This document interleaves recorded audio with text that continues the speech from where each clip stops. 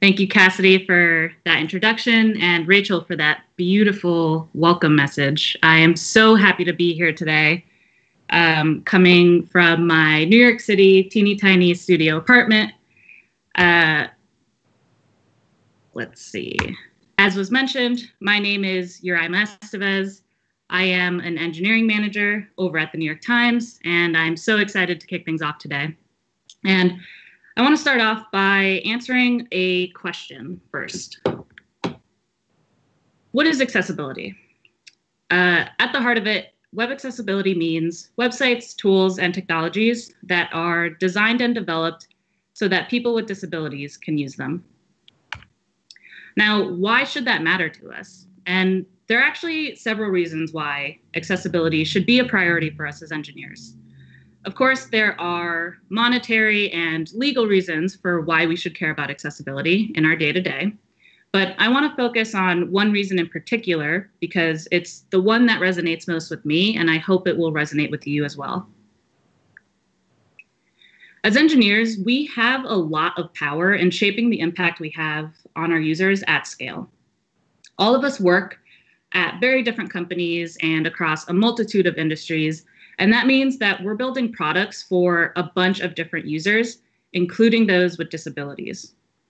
And when we don't build our apps and websites accessibly, we can make it hard or sometimes even impossible for some people to use them. So when we make seemingly small mistakes, like posting a meme without alternative text, meaning that a screen reader user won't be able to laugh along with us, or we can make detrimental mistakes, like building out an inaccessible checkout flow that makes it impossible for some users to buy groceries online. And in a time like this, I'm sure we can all imagine what that must feel like and what effects that can have on a person's life. We shouldn't be the ones that are gatekeeping and limiting access to the web. But when we aren't mindful of the code that we're writing and the users that are impacted by it, a lot of times that can be the result. So keeping the web universal and inclusive means that we have to make our websites accessible. And to do that, we should be starting at the foundation. Components are one of the things that make React so powerful. They allow us to package up functionality and UI and utilize them in various parts of our code bases. They really are the building blocks of our apps and our websites. And if the blocks are reliable and well built, it stands to reason that the apps will be too.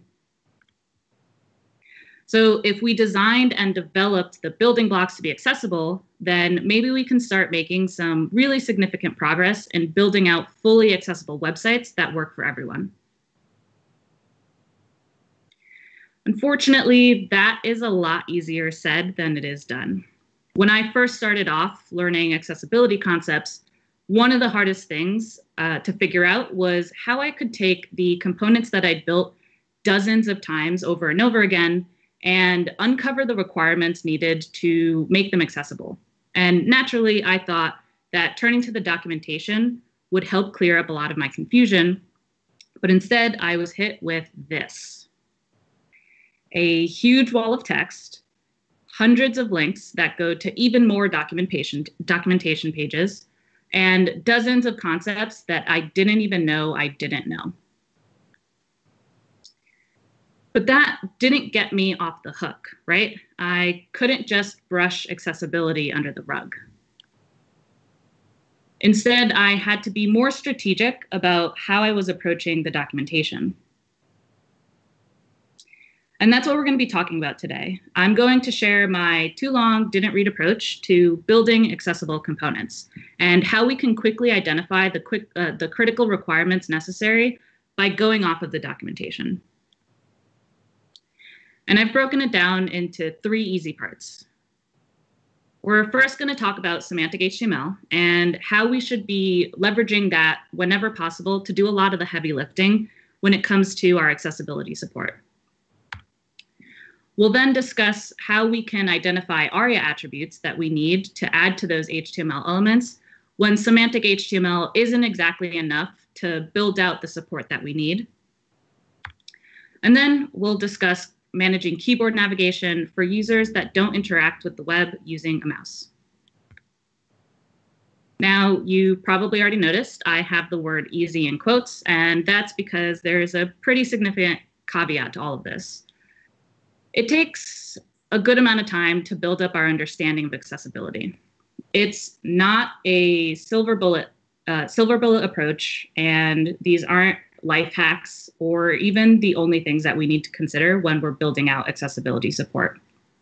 But I really do hope that by narrowing things down, it's going to make it easier and faster for us to ramp up and target exactly what it is that we need to get up and running in our accessible components. And with that, let's start off with semantic HTML. Luckily for us, HTML was fundamentally designed and developed to be accessible. And that means that we can rely on semantic HTML elements to do a lot of, to do a lot of the heavy lifting when we're building out our components. What we really need to understand is that assistive technologies are truly just software and hardware, and they will only understand the code that we write. They won't be able to understand our good intentions, and they won't really be able to know the context on the page. So we really do have to speak their language, and semantic HTML is part of that language. Now, I know that a lot of us are guilty of this. I certainly have been guilty of this many times in my career.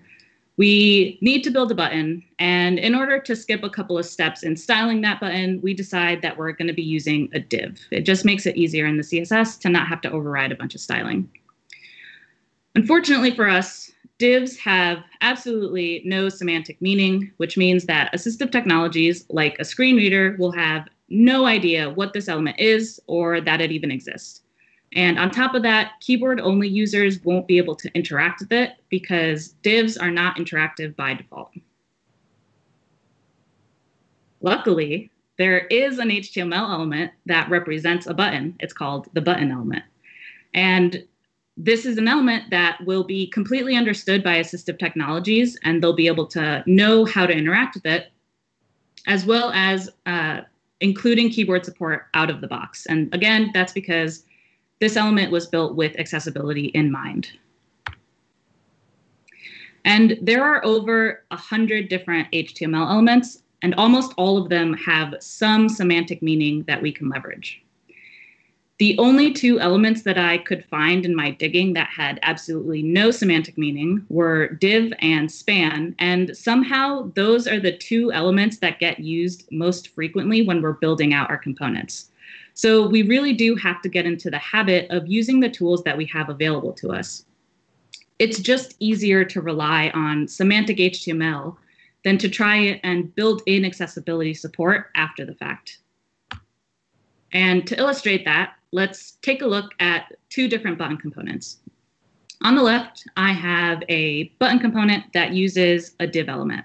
And on the right, I have a button component that uses the HTML button element. Notice how many more lines of code it takes on the left to make our div button fully accessible, whereas on the right, our HTML button just works accessibly out of the box because that is what it was designed and developed to do. Again, these elements were built with accessibility in mind, and we need to start leveraging them in the components that we build whenever we can in order to make our lives easier. But of course, semantic HTML cannot solve all of our accessibility problems. Yes, there are over 100 HTML elements, many of them with semantic meaning, but that isn't always enough when we're building out our more complex components. For example, something like this doesn't exist in HTML. I have a nav bar with a couple of drop-down menu items. On my wish list of elements that I wish existed in HTML would be the drop-down and drop-down list elements. And these are elements whose semantic meaning and behavior is managed entirely by the browser. And because they would be native HTML elements, that means they would also be accessible out of the box. But of course, that's not the world that we live in, right? Instead, we make all of the magic happen with CSS and JavaScript so that we can make this component behave like a drop-down menu should. That means that this, as it's written, is not going to be accessible because no assistive technology can identify that this menu bar is actually a nav bar with drop-down menu items. So what we need here is a way to assign additional semantic meaning to our grouping of elements in more complex components so that assistive technologies can know how to work with them. And that's where ARIA attributes come in handy. ARIA stands for Accessible Rich Internet Applications, and they are a set of HTML attributes that help define and enhance the semantics of our elements and our components. And we use them so that our components can be better understood by assistive technologies whenever they have more dynamic or complex behaviors involved. ARIA attributes are broken up into 3 different categories. We have roles, which help define the type of element or component that we're building. And then states and properties, which are supportive attributes that provide a little bit more detail to our roles. We can combine roles with states and properties to help properly communicate to assistive technologies what our component is, how it behaves, and how we can interact with it. And there are a lot of different attributes that we can use.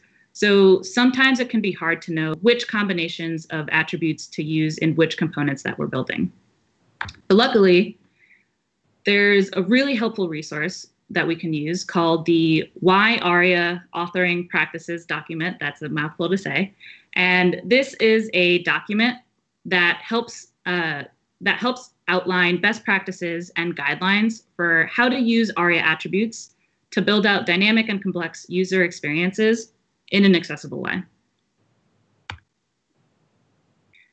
The Why ARIA Authoring Practices documentation contains a list of common components and design patterns that we're all familiar with, things like alerts, checkboxes, modals, and a handful of others.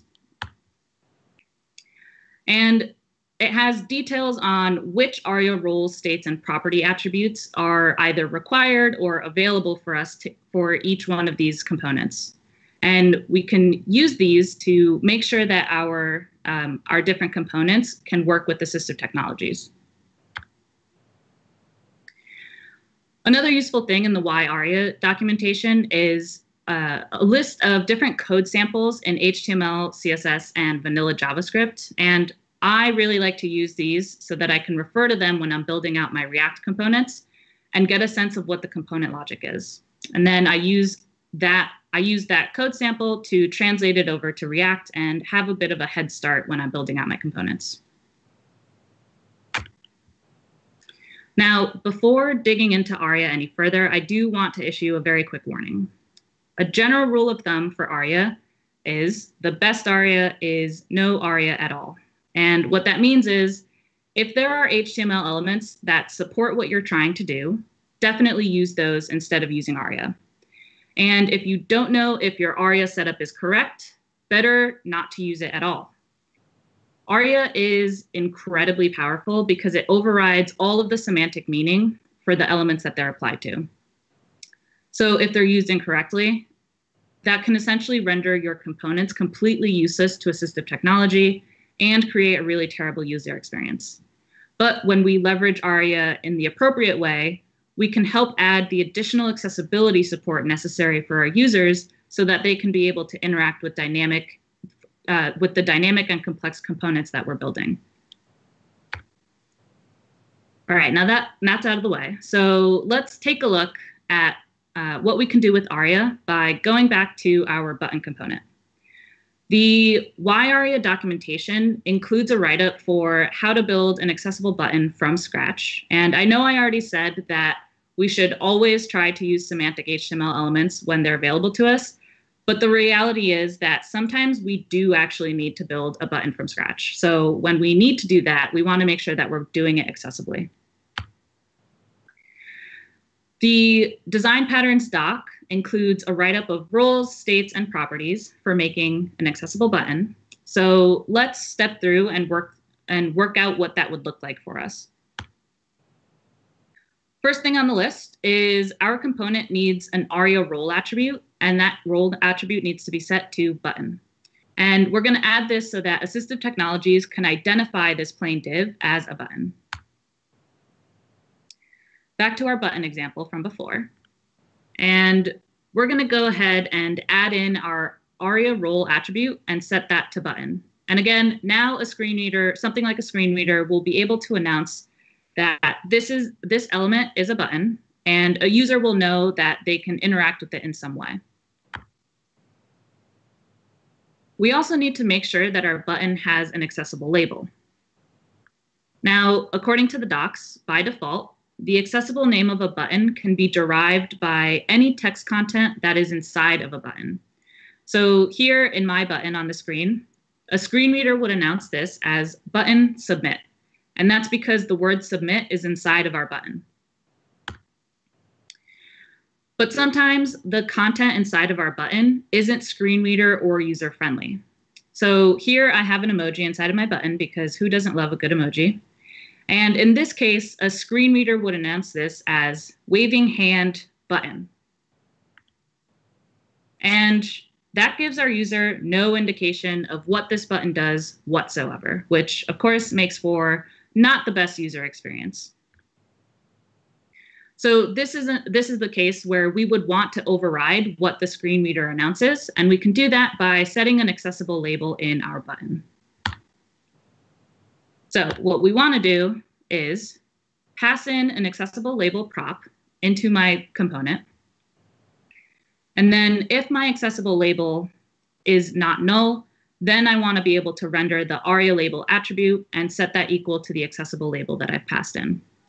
But notice that I'm not just setting my accessible label to an empty string. We have to remember that ARIA attributes take precedence on the elements that they're applied to. So even if this button does have text content in it, if my ARIA label is present, then that is what my screen reader is going to announce. So if my ARIA label is present and it's set to an empty string, my screen reader is just going to announce this as button with no other context around what this is. And again, this is giving no indication about what this button does, and the user is going to be left very confused. So make sure we're using our ARIA attributes responsibly in this way. The last thing we want to do for making our button component accessible is to signal to assistive technologies when a button is inactive. We can do that by setting the ARIA disabled state attribute and making sure it's set to either true or false. Here I have my is disabled prop that I'm passing into my component, and I'm going to be setting that equal to my ARIA disabled state attribute. And now a user can know when a button is active or inactive because something like a screen reader is going to be able to announce it. Now, there are a couple of other points in the documentation around additional ARIA attributes that we can add to our button. But for the time being, this is really all we need for a simple button. So let's just go ahead and recap what we know so far. ARIA attributes help define and enhance the semantics of our complex and dynamic components in order to make them more accessible. ARIA roles identify the kind of component to our assistive technologies. And ARIA states and properties can be used by their supported roles to help describe the component throughout its lifecycle. And there are many different roles, states, and properties that we can use. So it's great to turn to the YARIA documentation to help us decipher the combinations we need in order to make our components accessible. And remember, a general rule of thumb is the best ARIA is no ARIA at all. Make sure you're using semantic HTML elements whenever it's appropriate. And if you're not sure if you have the right combination of ARIA attributes, it's best to leave them out entirely. And now that we know how to make assistive technologies understand our components, we can talk about how our users can interact with our components accessibly. We can do that by talking about keyboard navigation. And we have to understand that not everyone uses a mouse as their primary device for navigation on the web.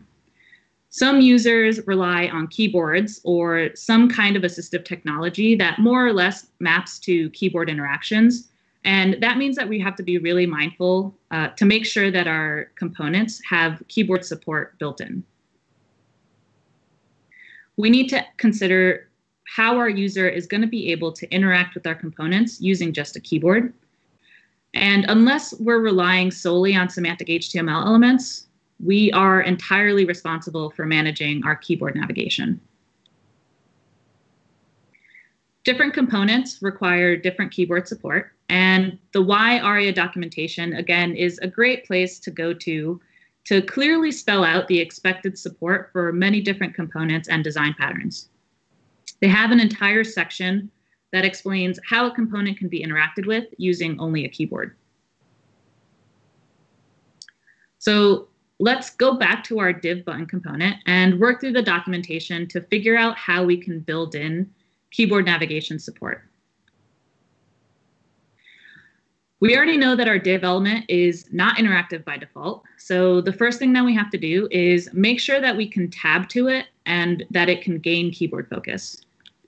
And we can do that by adding the tab index attribute to our button and setting it equal to 0. And this is going to allow our div to gain keyboard focus whenever a user reaches it in the natural tab order. According to the docs, once a button has focus, we can interact with it using the space and enter keys. And these are the keys that are going to activate our button when a key is pressed. In our button, we are passing in an activate function, and this gets called when our on-click event fires. But we also need a way to trigger our activate function when the space or enter key is pressed, as we know.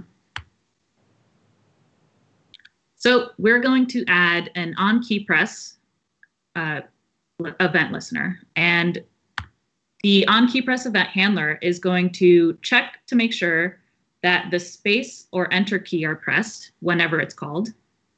And if the space or enter key were pressed, then we're going to go ahead and run that same activate function that we passed to our on-click event.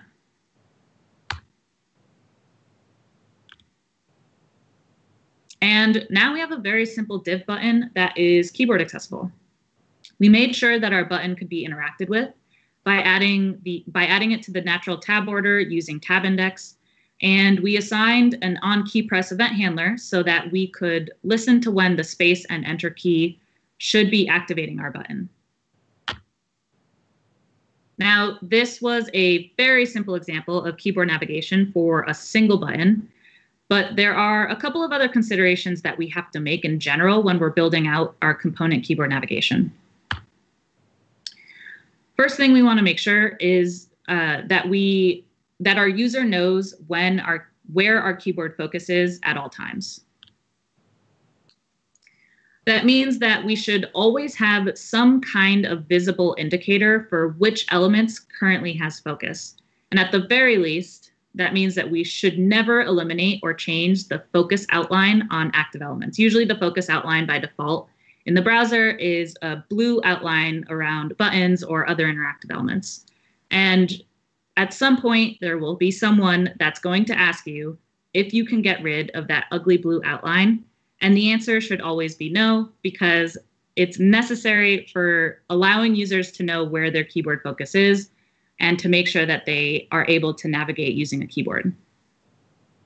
And on top of making sure that our user always knows where keyboard focus is, we have to make sure that we're creating a predictable tab order so that users can more or less know where their focus will go when they tab to the next or the previous elements. Another thing we need to make sure that we're managing is making sure that we're persisting keyboard focus between interaction events.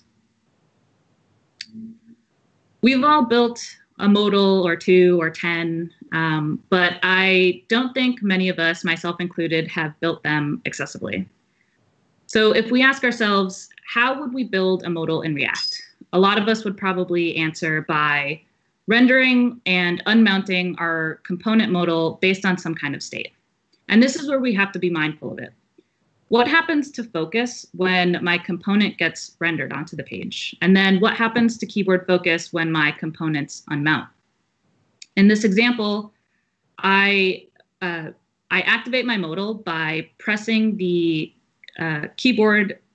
button using the keyboard. When my modal opens, keyboard focus switches into the interactive elements inside of the modal. And when my modal closes, keyboard focus has to return to the original activator button. Keyboard focus has to be persistent and predictable throughout component life cycles, and that is something that we're going to have to manage ourselves when we're building out more complex and dynamic behavior in our applications. And that's about it for keyboard navigation. So let's do a really quick recap. We know that all of our components have to have keyboard support. And this means that we need to map out how a user would navigate our component using only a keyboard. We have to make sure that non-interactive elements can gain keyboard focus using the tab index attribute. And we can use the Y-ARIA documents to figure out which interactions we have to build in order for our component to respond to certain key presses. And we have to make sure that we're ensuring our user knows where their keyboard focus is and that it persists throughout the component lifecycle. And those are the three easy parts to building out accessible components. So let's just very quickly wrap up. We have three things that we should always be keeping in mind when we're building our components. We have semantic HTML that we want to be using whenever possible, and this is going to do a lot of the heavy lifting when it comes to accessibility support. But when semantic HTML elements don't do exactly what we need them to, we have to make sure that we're identifying the ARIA attributes that we need in order to build in a bit more complexity and make sure that we're supporting our dynamic components in an accessible way. But of course, remember, no ARIA is the best ARIA. So use it responsibly or don't use it at all. Lastly, we have to manage our keyboard navigation because, again, some users can't use a mouse and rely solely on keyboards. So make sure that keyboard support is included in your accessible components. And we were able to uncover all of the places that the Y-ARIA documentation covers these three different topics. And we can make sure to turn to it whenever we're feeling a bit lost or aren't entirely sure where to get started. And again, I want to reiterate that these are just techniques to hopefully make building accessible components a little bit easier. They're not the only things that we have to consider, and actually there are a lot of other factors that we have to weigh. Things like making sure that our visual design is accessible. Do we meet the requirements for color contrast? And are we making sure that we are considering folks with different visual impairments during our design phases? What if we have a single page application? How does navigation between pages using something like React Router affect screen readers and keyboard navigation? And are we writing unit integration and end-to-end tests that check to make sure that we aren't breaking accessibility support in our components every time we make a change? Lastly, but most importantly, are we considering our users? Sometimes as engineers, it's hard for us to remember that we are not our users, and what works for us or what we think makes the most sense to us may not actually be what the user needs. I hope that the topics we covered today will give you a better understanding of what your user needs. And now that you have the tools and the knowledge for building out accessible components, you can put it all together to build accessible websites and apps. And ultimately, you can use that to help make the web an open and inclusive place for everyone. Thank you so much for tuning in today. Thank you for the conference organizers for putting together this amazing event. Come hang out on the Discord channel to ask questions or just to chat with each other, and make sure to stick around for the incredible day that we have ahead. Thank you.